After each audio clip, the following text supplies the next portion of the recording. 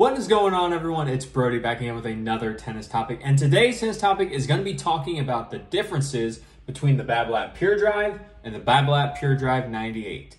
Now, these two rackets in the Babolat Pure Drive line in itself, these have been around for a while. I've made a video on this channel before talking about my review of the actual Babolat Pure Drive itself, but I haven't talked about the 98, and I saw some comments that were mentioning that they wanted to see what the big differences were, and so that's what this video is. I'm going to walk you through what the Pure Drive is designed to do, the specs of it, then we'll go through the Pure Drive 98, and as I'm talking, I'll explain what I found works best with these style rackets, whether it be play style, where you should get them, who should get them, after just working with these types of rackets and helping recommend these to people in my past 7+ years of experience working with tennis equipment.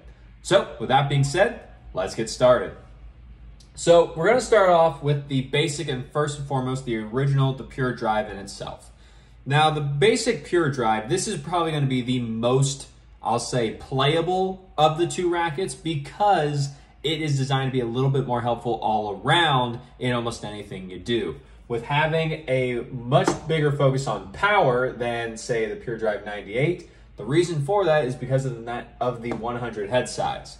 The 100 head size is going to be a little bit bigger than the 98. It's going to help give a little bit more help with power. It's going to be a little bit more helpful with spin, and it's going to just be a little bit easier for a lot more players to use, whereas the 98, it's going to be harder for players to use if they're not used to it or if they're just starting out into the game.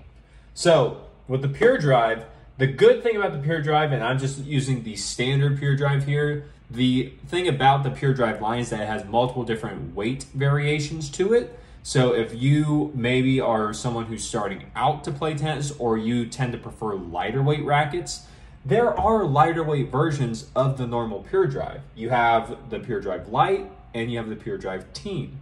If you prefer the standard weight, which is the one I'm going to be talking about here versus the 98 because it's the most easy comparison, the regular one comes in at about 10.6 ounces or 300 grams unstrung.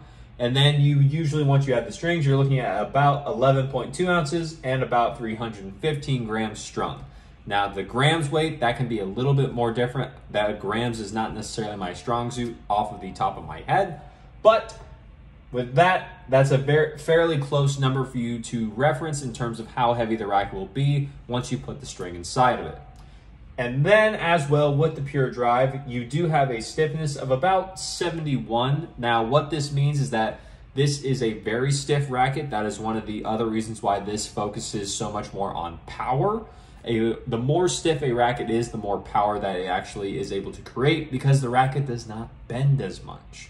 So if you're someone that has arm issues or arm problems and you want to help prevent tennis elbow, or you may just not want to ever have it, then the regular Pure Drive may not be the one to go with because of how stiff and how hard it is going to be on your arm.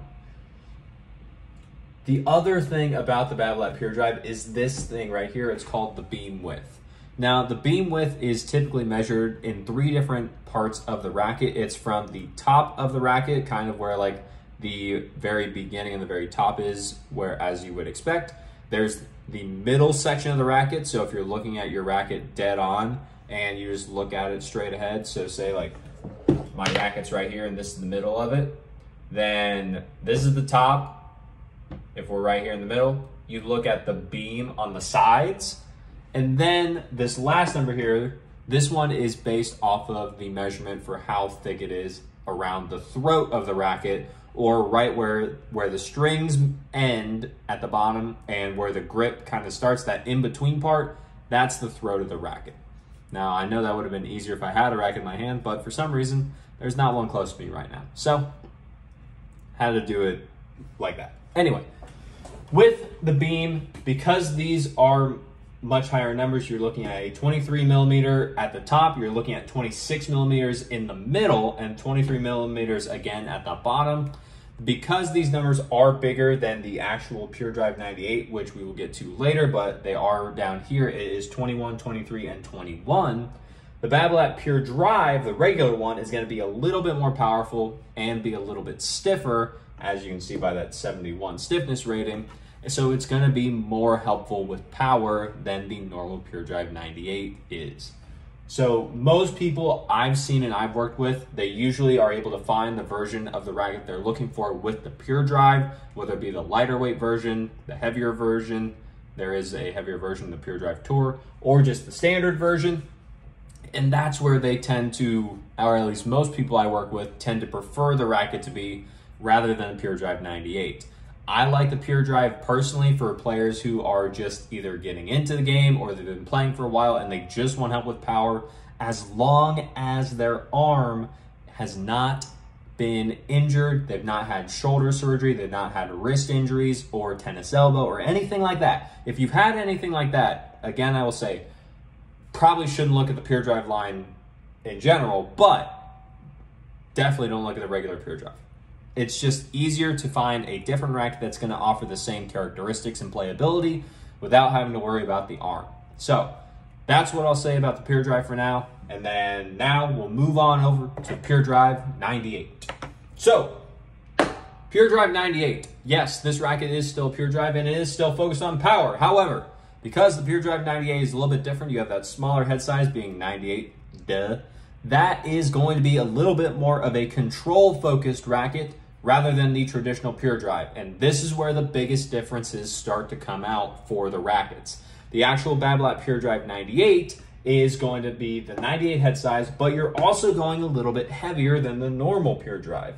You have about 10.8 ounces unstrung or 305 grams unstrung, which will then go to around 11.4 ounces or 320 grams, again, about, with the string actually inside of it. So this racket is going to be a little bit heavier than the normal Pure Drive. If you've never tried a racket before or you want something that's going to be a little bit more easy for you to use, the Pure Drive 98 may not be the one to go for. That's where the regular Pure Drive comes in, or the other weights of it in the 100 head size. If you want a more control-oriented racket, though, that is going to be a little bit heavier because you're able to control it, and that's not a problem. You've been playing for a while. You're more of an high intermediate to advanced level player, and you just want the feeling of the Pure Drive that you've been using for it. You just want it to be a little bit more control-oriented. You've already worked and messed around with string, or you're just excluding it because you just want like the racket. Then the Pure Drive 98 may make more sense. And that's where also with the Pure Drive 98, you get a little bit of a nicer feeling. I know it may be a little bit hard to see because of the light, but the stiffness is at a 67 rather than the 71 of the Pure Drive, which is interesting because you went down to the smaller head size. So if you want a racket that's more control oriented, a little bit easier on the arm than the normal Pure Drive, as well as just a little bit heavier, then the Drive 98 makes sense. This also can be seen in terms of why it's more of a control racket because, as I mentioned earlier with the beam width, you have 21 millimeters at the top, 23 millimeters in the middle, and 21 millimeters again at the bottom in the throat. So you have a much thinner racket to not only give you a little bit more help with feel, but also just to help make it just a little bit easier on you because the Babolat Pure Drive 98 is going to be a little bit more flexible and less stiff than its regular Pure Drive counterpart. If you're looking for a racket just for control but still a little bit, I'd say, more powerful than other rackets like the Wilson Blade 98 or the Head Radical MP, or even a few others that are in that same category, like the Slinko Whiteout 98, or the Slinko Whiteout 305, which is the most comparable, or even something as random as, say, it's the Percept 97 from Yonex. That's what it was. Thanks, brain. Anyway, if you're looking for that control racket with just a little bit more power to it, that's where the Pure Drive 98 comes in. If you want a Pure Drive racket that's a little bit easier on the arm, still being a little bit on the heavier side though, and still gonna help with a lot of control, Drive 98, I think will do you good. Pure Drive, on the other hand, this is going to be more of an all-around style racket. So if you've been playing for a little bit, or you're just getting into it, or you just want a racket that's a lot more helpful in general, that's where the Pure Drive, the normal one with the 100 head size, comes in. You can use either or in almost any scenario once you get up to a certain level, but you are almost always going to have a preference as to how you want a racket to play, and that is a promise from me. You will prefer one of these over the other, and that's why I will always say to demo these rackets if you have the chance, because that is going to be the best determinant of whether or not, say, the stiffness at 71 of the regular Pure Drive is too hard for your arm, or if the weight of the Pure Drive 98 is going to be too heavy for you to swing with consistently.